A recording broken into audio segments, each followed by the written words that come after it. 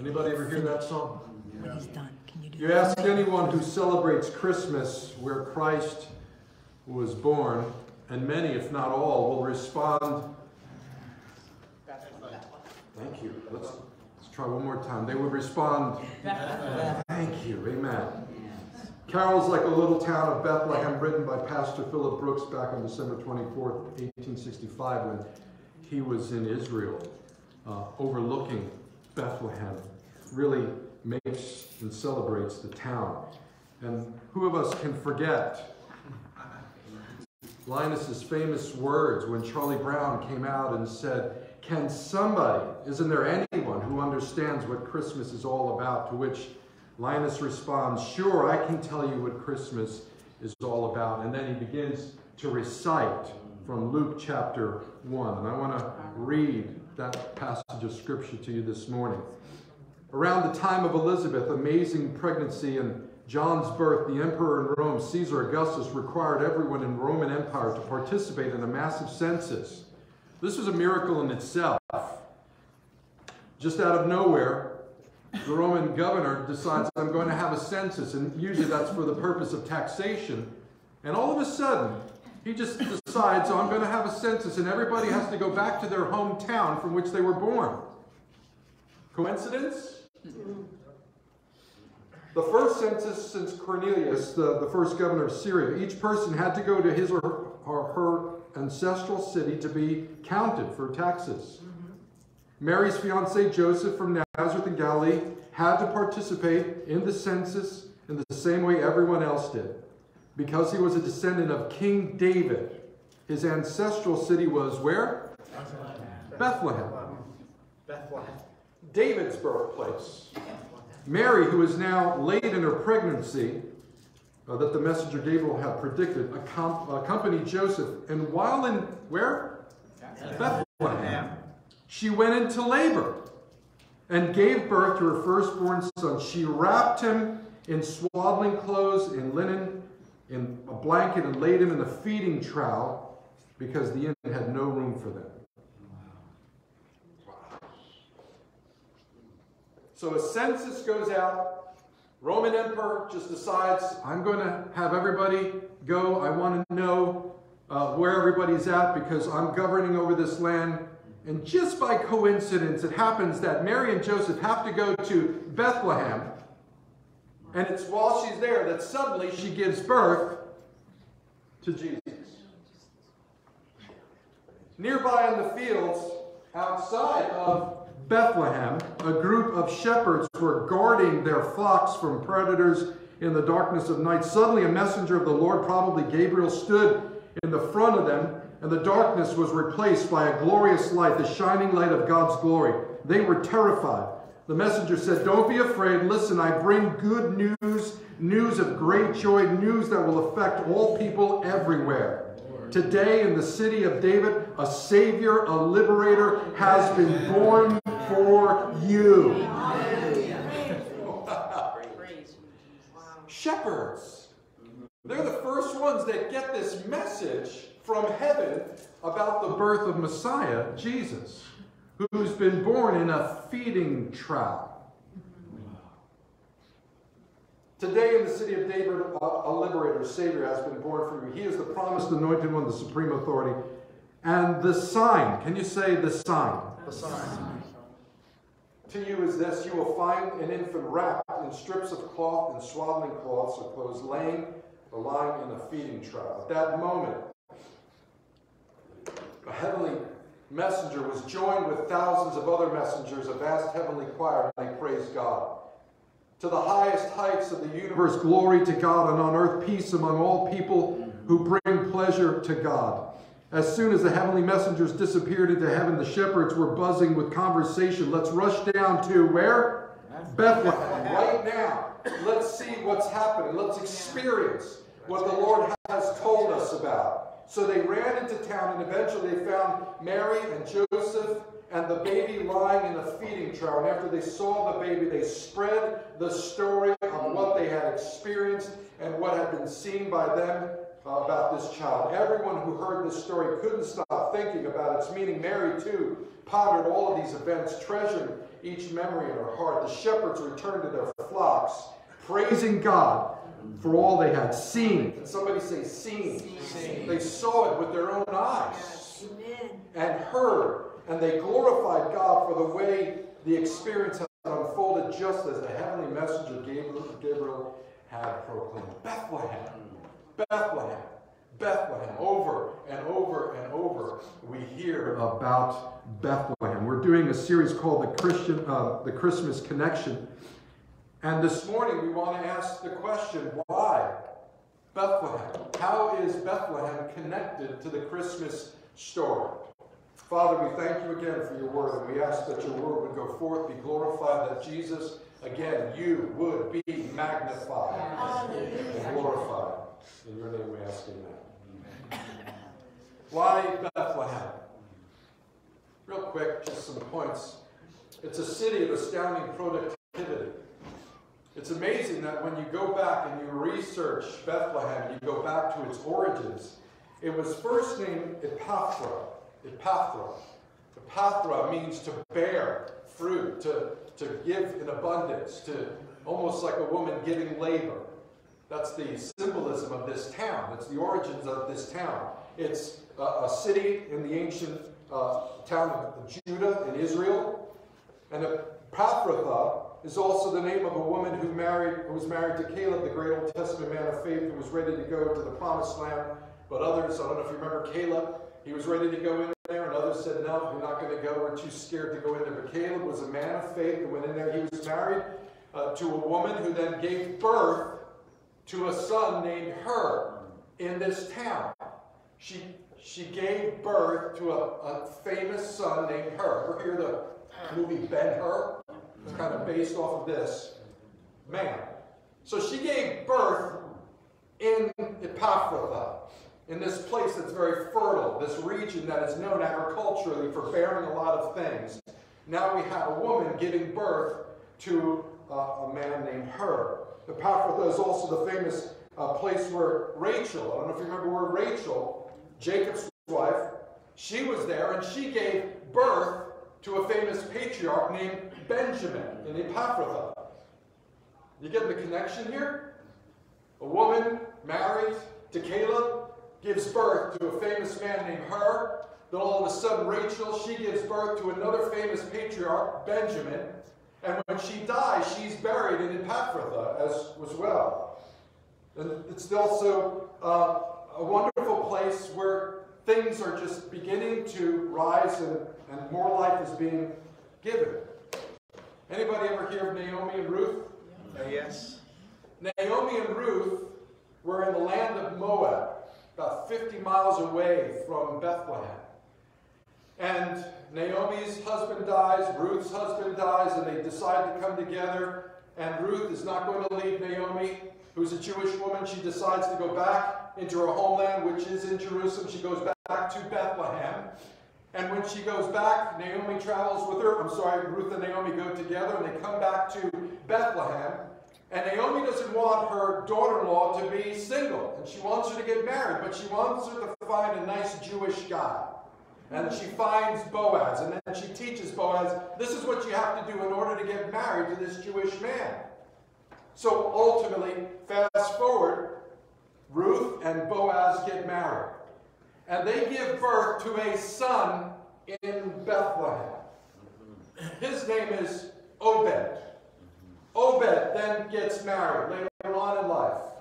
And he and his wife have a son whose name is Jesse, born in Bethlehem. Jesse then gets married. And they have 8 kids. The youngest one is named David, born in Bethlehem. Wow. Incredible. So Ruth is actually the great-grandmother of David, who would then become king of Israel, born in Bethlehem. Wow. You see all this birth that's going on? Yes. Really, from the early stages on, it's a productive place, not only fertile land, but anybody who gets in there, I'm not going to say women, if you need to get pregnant, go over there to Bethlehem. Pastor John, you're crazy. Yes. I guess certain times people would call me crazy. They told the Apostle Paul, much learning hath made thee mad. I don't know if I'm there yet, but praise God. But you see this connection that's going on. Ruth and Boaz have a child named Obed. Obed and his wife have a child named Jesse. Jesse and his wife have a child named David. And you know what happens? Does anybody know who's supposed to come out of the line of David? Jesus. God said that from the family of David, I'm going to raise up for you a righteous branch, and this individual is going to come from David, this incredibly anointed patriarch who was also born in Bethlehem. Someone said arguably one of the biggest names in the Old Testament is that of King David. David is the greatest of kings and military strategist beyond compare, and the author of many of the Psalms. More than anything else, David is described as a man after God's own heart. God raised up David because he wanted to show a type of what Messiah would be like, a man after God's own heart. And so the city of Bethlehem is also called the city of David because David ended up buying all of this land for himself. Israel is David's city. Remember, Linus said it was the city of David, according to Scripture. And so look at what's going on once again. So Ruth and Boaz, they have a child, they have a child, who then the other has a child, and ultimately David comes out, and that's the direct link to Messiah, Jesus. This is what God said to David. Your dynasty, your kingdom, will stand perpetually in my sight. Your descendants will rule continually.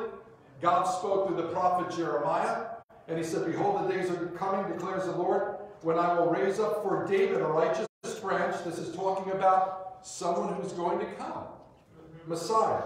And he shall reign as king and deal wisely, and shall execute justice and righteousness in the land. In his days Judah will be saved, and Israel will dwell securely.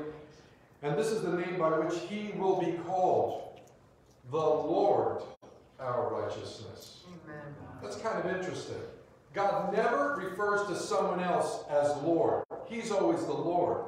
But suddenly he's saying there's somebody that's going to come to earth. He's going to reign as king, and his name is going to be the Lord. Wow, isn't that interesting? Wow. The Father, the Son, the Holy Spirit. We can't wrap our minds around the Trinity. But here in the Old Testament, God is giving us a glimpse that he is going to leave heaven. He's going to come down to this earth, and he is going to manifest himself in human form through the incarnation, and he's going to show himself to the world, the Lord our righteousness. And this is what the angel even told Mary. Remember, we've been going through this for a couple of weeks. When Gabriel appeared to Mary, he said, Jesus will be great and will be called the Son of the Most High, and the Lord God will give to him the throne of his father David. Has to come from this ancestral line. It has to come from the line of Judah and from David. And he will reign over the house of Jacob forever, and his kingdom there will be no end. Amen. Now let me ask you something. How many presidents do you know that their kingdom goes on forever? Eternally. Right? Nobody. We're talking about someone who is beyond the natural into the supernatural. We're talking about the Lord coming down. This is his kingdom. This is God coming down to earth. And he's saying that there's going to come a time when I'm going to rule and reign over the earth, and I will be king and master forever and forever and forever and forever. Praise God. Thank you, Lord. He's the son of David. And this connection to Bethlehem is also connected to an ancient prophecy. This is where we get into the prophecy of Micah. Remember that during the time that Jesus was born, there were certain individuals called the Magi, the wise men. Ever hear of them? And they came to King Herod. And this is what it says in Matthew's account. Jesus was born in the town of Bethlehem in the province of Judea. At that time, King Herod reigned. Not long after Jesus was born, Magi, wise men or seers, from the east, made their way from the east to Jerusalem. And these wise men made their inquiries. They said, where is the newborn, this newborn, who is now King of the Jews? For we have seen, we are from the east and have seen his star and we have followed its glistening gleam of light. We've come here. We're inquiring, where is this king of the Jews? Now they're asking this question to King Herod. King Herod, historically, if you go back and you read a little about him, was a very ruthless man who didn't want anyone to usurp his authority. He killed people who even came close, family members and everything, just brutal. So for him to hear that there's another king that's going to replace him, he got pretty upset. And that's why the Bible says that when Herod began to hear rumors of the wise men's quest, he and all of the fathers of Jerusalem were worried. They got upset. Uh-oh, there's a replacement out there, you mean? There's somebody's going to come and replace me as the king of the Jews? And who are these guys coming out here? These wise men from the east. They're talking about seeing the star. Probably astrology somehow fits into there with the Numbers 24:17. And they're saying that this king of the Jews has arrived. And they've come to replace. So Herod says, oh, you do me a favor. When you find out, you come and let me know where he is so I can come and worship him too. Yeah. Herod had no intention of going to worship Jesus. Matter of fact, later on we find out that Herod sends out squadrons into this place and he kills every child 2 and below because he did not want any child to be there to usurp his authority. We saw that was incredible too. But Herod decides, let me call the leading Jewish teachers, the chief priests, and the head scribes, and let me ask them about this thing, about Messiah, where he's supposed to be born. And the leading teachers at that time, the Jewish teachers and the chief priests and the head scribes, they came back with this answer. They said, Hebrew tradition claimed long the awaited Messiah would be born. An ancient Hebrew prophet, Micah, said this, but you, Bethlehem, in the land of Judah, are no poor relation. Epaphras is in there too, in the other version. For from your people will come a ruler who will be shepherd of my people Israel. So King Herod is saying, show me, is there supposed to be a connection here? And the leading priests and the Jewish individuals, they come and they tell him there's a prophecy that was given by this prophet, Micah, 700 years earlier. And this prophet said that there's going to come a ruler out of Bethlehem, Epaphras. And this ruler is going to govern the people of Israel. Now Herod's really worrying. That's why he sends the squadrons out to kill, because now he knows this is a prophecy given by a prophet, and if God says it, it's going to happen. And so he gets worried and he sends everybody out. But notice it's a Jewish priests that are telling him about this person that's going to come and rule over Israel. Dr. Swindoll said the book of Micah provides one of the most significant prophecies of Jesus Christ's birth in all the Old Testament, pointing some 700 years before Christ's birth to his birthplace of Bethlehem and to his eternal nature. This is just one of over 300 prophecies that Jesus fulfilled when he came here. Ask any mathematician the law of probability for one man to fulfill all 300 prophecies, and he will tell you that the odds for one person to fulfill all these 300 prophecies is 10 to the 17th power. Wow. 10 to the 17th power for one man to fulfill all 300 prophecies. That's miraculous. Amen. Then this man, Peter Stoner, you can look it up, a scientific view of the birth and the life of Jesus and all the prophecies he fulfilled. He gave an illustration of what it would be like for one man to fulfill all 300 prophecies. And he said, imagine having the state of Texas filled with silver dollars, 2 feet high. He says, fill the whole state of Texas with 2 feet high of silver coins, right?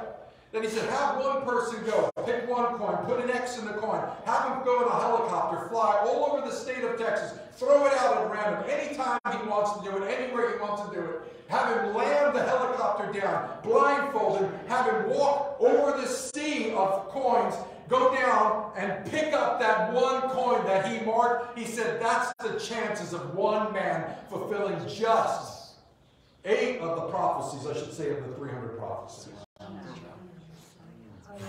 10 to the 17th power. This is a miracle beyond miracles that is happening, but that's God. You see, when God comes out, he wants to show himself strong. Amen? When God touches somebody who's near death and heals them, and suddenly they walk out of the hospital, that's God saying, hello. When God even raises the dead, that's God saying, hello, it's me. Yes, I exist and I do things supernaturally because I am a supernatural working God. When God touched you and when he saved your soul, you know what he was saying? Hello, it's me. I've done this in your life. There's no possible way you could have saved yourself. There's no possible way you saved yourself when you were trying to pull the trigger and suddenly there were no bullets or the gun was jammed and it didn't go off. It was me when you were trying to put that needle in your arm and suddenly the dope that you stuck up your arm didn't work. It didn't kill you. All the pills that you took that you tried to kill yourself, it didn't work. Hello. It's me. Glad to meet you. That's God. That's the miracle working power of God. He does things supernaturally. And sometimes he has to do audacious things in order to capture our attention because we're running so far away from him that he has to do something absolutely extraordinary to grab our attention. Yes, he does. That's what he did with me. I don't know about you. I was this close.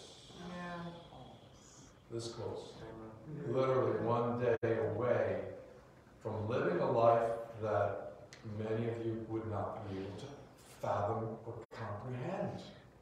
One day, and I went to the back of the church and I prayed. And I said, God, you know what's going to happen tomorrow. I'm going to make that call and that's it. My life is going to change forever.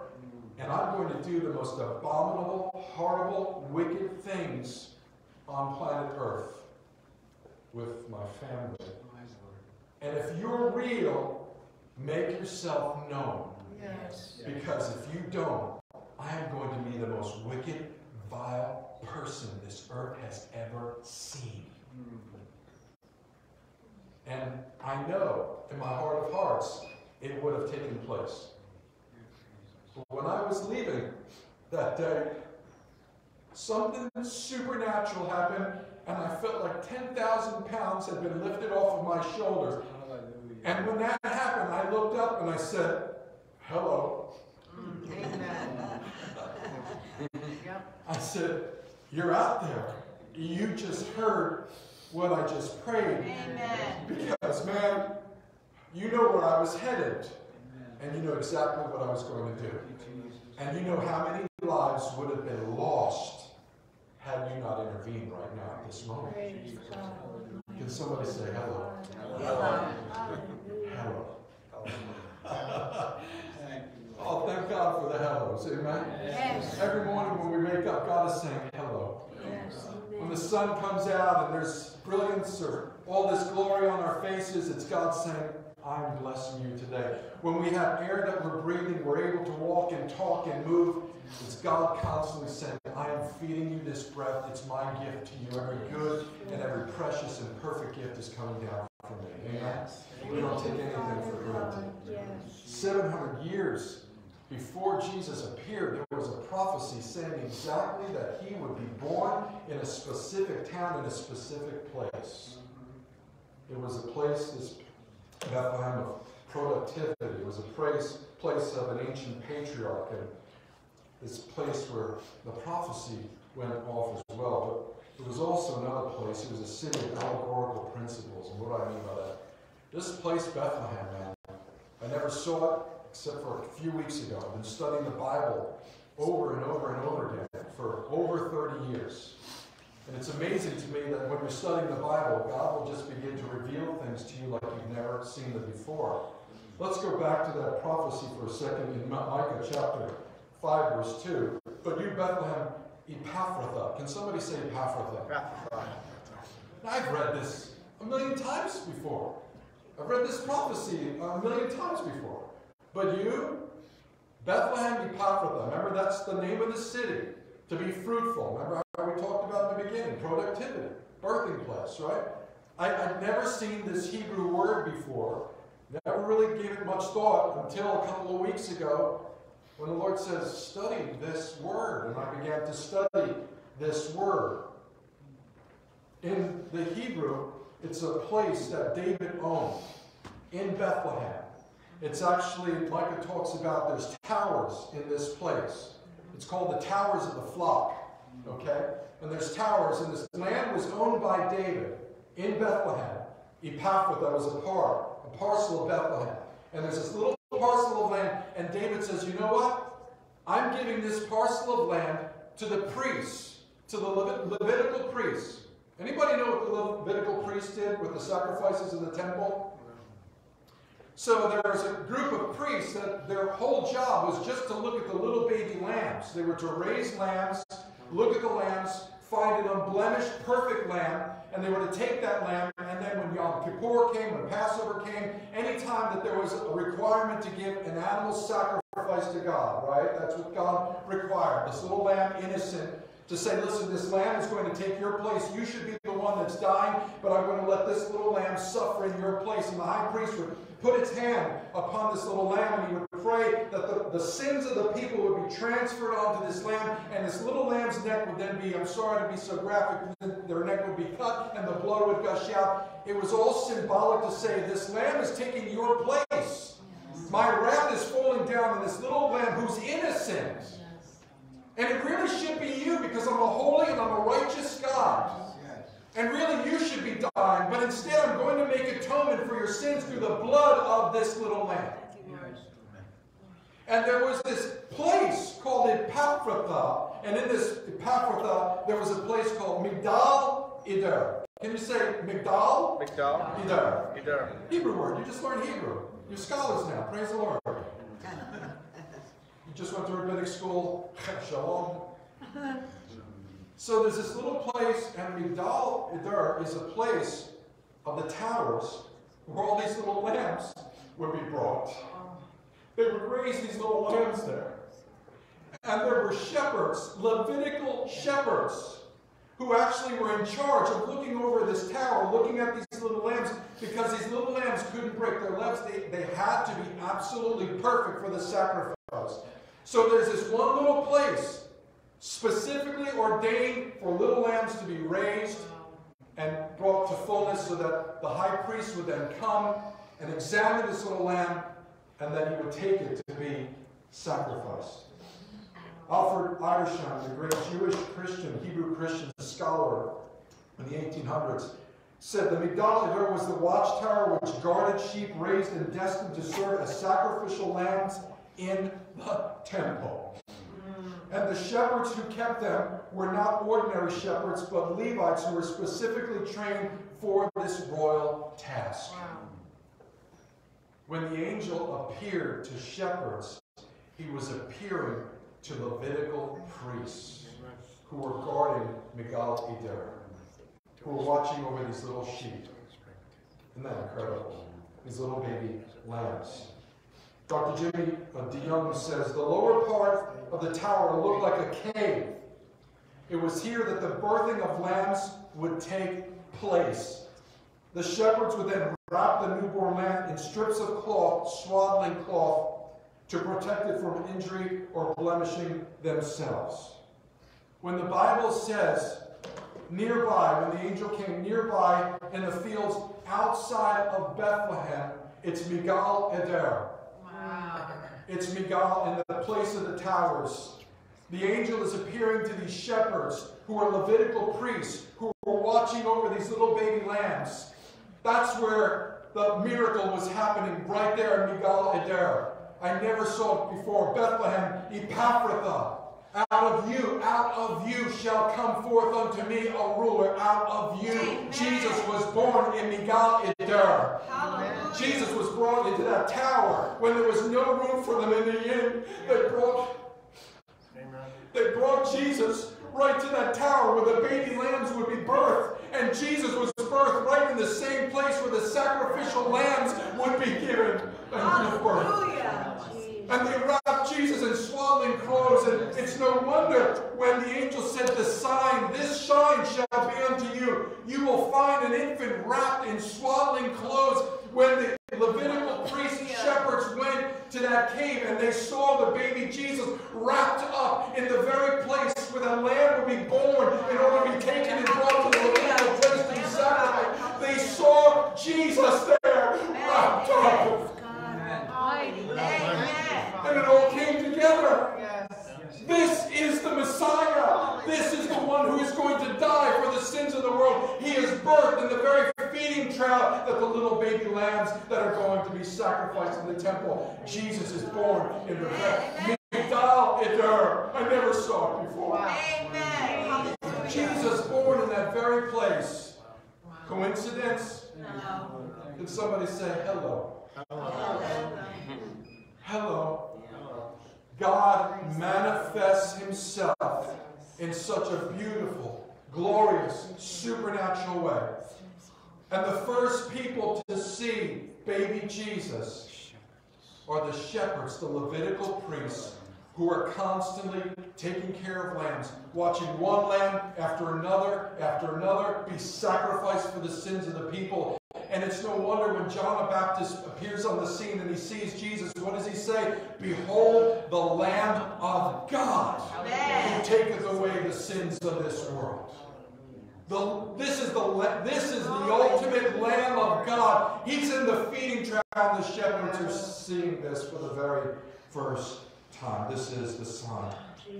It's no wonder that the angel says, don't be afraid. Listen, I bring good news. News of great joy. News that will affect all people everywhere. That news is still affecting people everywhere today throughout the world. Amen? Hallelujah. Today. Somebody say today. Today in the city of David in Bethlehem, in Migdal Eder, in Bethlehem, Epaphratha, in that little place, a Savior and Liberator has been born for you. Amen. For you. Thank you, Jesus. And for me. Yes. Amen. Amen. Thank God that Jesus came the way he came in order to open our eyes to say, this is the sacrifice, this is the Lamb of God who is going to go to the cross to die for our sins, your sins and my sins. Why Bethlehem? Because it's in Bethlehem that a little baby was wrapped in swaddling clothes in the very place where that little lamb that was going to be sacrificed was wrapped in cloths as well. And ultimately Jesus would be taken out of there and that crib would be transformed into a cross one day. And he would spread out his arms and die for the sins of all individuals. Thank you, Jesus. So that we wouldn't have to be lost and that we wouldn't have to be eternally separated from God. Some people don't understand that they're separated from God. Some people don't understand what the Bible says. Your sin has separated you from your God. And the only thing to atone for that sin and to make you right and to make me right was a sacrifice that was made on the cross at Calvary over 2,000 years ago when the precious blood of the Lamb of God was shed for you and for me. When Jesus took the wrath of God on himself for you and for me. Amen. Wow. We're talking about the connection to Christmas. Elizabeth and Zechariah and John the Baptist had a connection to Christmas. Remember that a few weeks ago we talked about how 400 years of silence. Then suddenly there was one prophecy from the prophet Malachi, given 400 years earlier, that there was going to be a messenger that was going to come before Messiah. Right? 400 years later, who comes? John the Baptist. We talked about how 700 years before Mary gave birth, the prophet Isaiah prophesied, behold, a virgin shall conceive and bear a son, and you shall call his name Emmanuel, God with us. Right? And Joseph and Mary experienced the connection themselves. They saw the Word of God become alive in their lives. It wasn't just something they were reading off and in a book. Those words, it was like they came off the pages and they became very real to them. Now they were living it. The same thing goes for the shepherds. Hundreds of years before, it's prophesied that Messiah will come and be born in Bethlehem. Epaphratha. Migdal Eder. Hallelujah, Jesus. And that's exactly where Jesus is born. And the shepherds rejoice because now they have a connection Amen. with the Christmas story. Yes. Amen? Amen. The question is, do you have a connection with the Christmas story? It's very important that you understand that in order to be saved, you must believe on the Lord Jesus Christ. Jesus says, whoever believes on me shall not perish but have everlasting life. For God so loved the world that he sent his only begotten Son into the world, that whoever believes on him shall not perish but have everlasting life. Right? Believe, believe, believe. Oh, Pastor John, I believe. Really? Really? Charles Blodden was a famous tightrope walker back in the 1800s. You may have heard this story before. But Charles Blodden decided he was going to put, I think it was 1,200 feet between American Niagara Falls and Canada. He put up this line, and he began to walk across it. And he walked across one time, and the people were cheering. Then he walked across a second time, and he had he would go there and like fix up weird things. Like sometimes he brought like a little, I think it was like a little furnace out there too, and he started to do eggs. And he went across another time on a bicycle. And then he got a wheelbarrow, and he went across, and people are going mad crazy. Then he comes back to the American side, and he says, how many of you believe that I can do this again? And everybody is screaming, we believe, we believe. And he says, how many of you really believe? He said, we believe. We've seen it. You can do this. He said, I need a volunteer. Get in.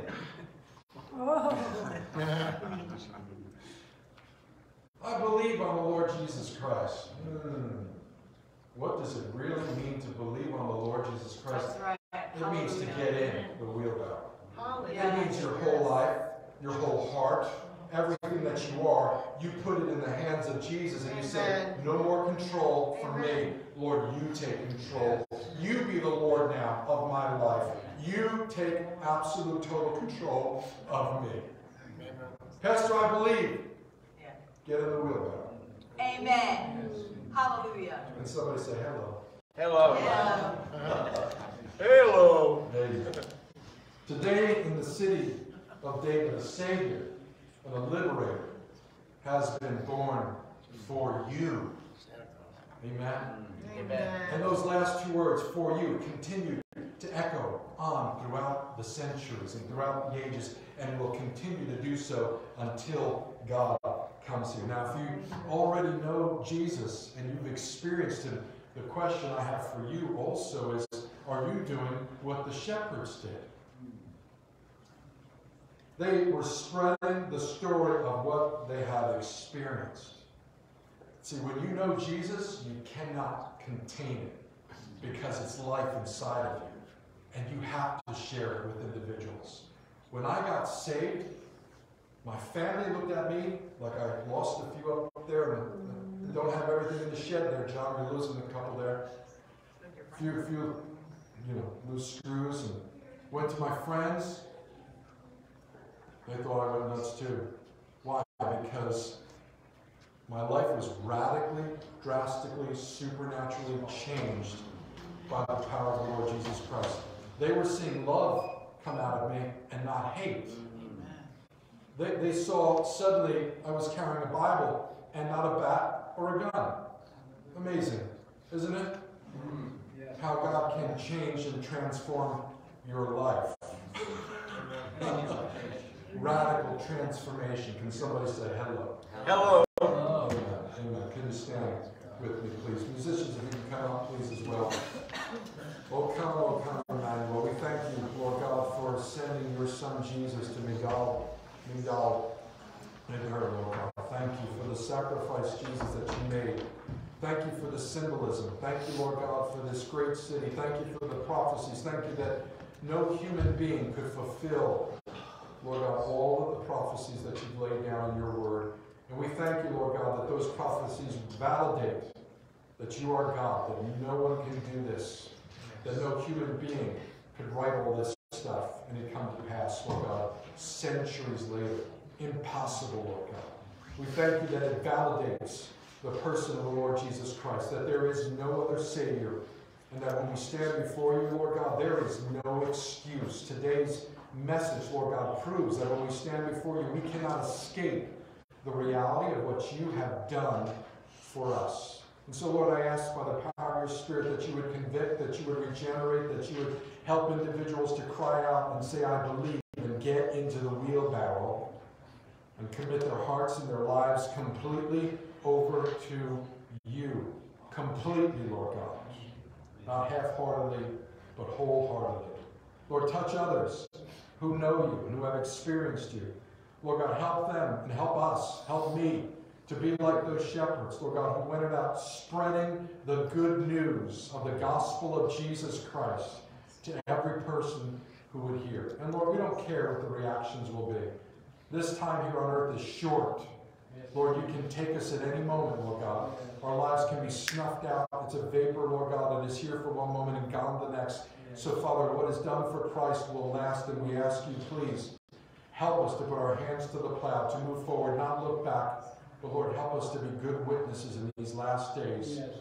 May you be glorified, and we ask it in the name of Jesus Christ of Nazareth. If you have to leave, please do so quietly as we worship the Lord. But the Lord bless you, and the Lord keep you. The Lord make his face to shine upon you. The Lord grant you shalom and peace. The Lord bring regeneration to your heart and your life, that you would be born again by the engrafted word that is able to save your souls. Born again from above. In Jesus' name, and all God's people said, Amen. Amen. Amen. Amen. Hallelujah. Can we worship the Lord just for a few more songs?